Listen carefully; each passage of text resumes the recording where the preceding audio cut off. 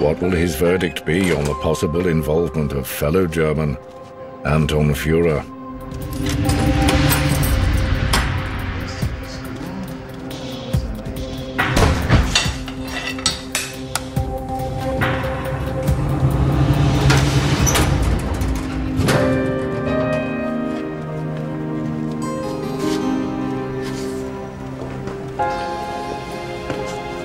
So here we are into the Holy of Holies. Oh, there it is.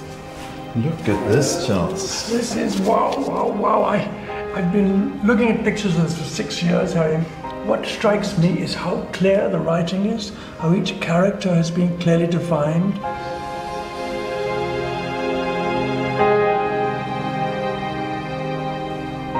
So, Harry, you've been staring at this for a long time. Is this a fake? I can definitely say this is not a fake.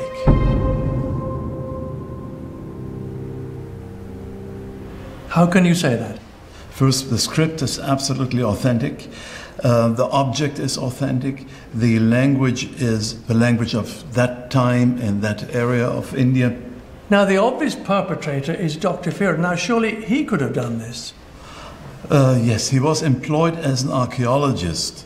But his knowledge of Sanskrit was deficient. The text uses a vocabulary like nidhani, which is not found at any other place. Harry, that unusual word you use there, what's the significance of that?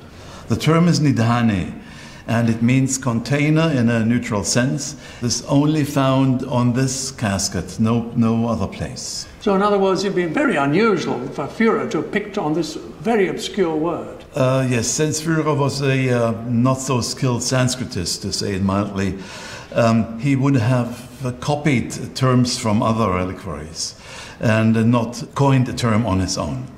Everything surpasses the capacities of Dr. Führer immensely. So it is a genuine and unique inscription? Absolutely, yes.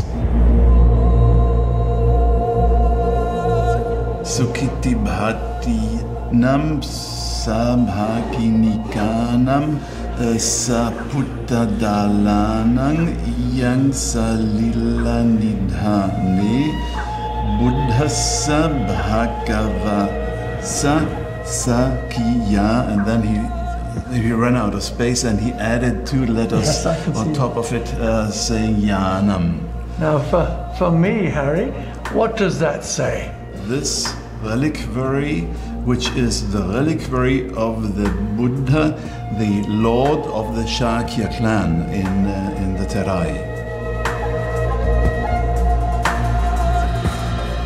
So, Harry, you're absolutely confident that this reliquary contained the remains of the Buddha? Yes, we can be absolutely confident because the text says Buddhasa salile Bhagavate. That means these are the relics of the Buddha, the Lord.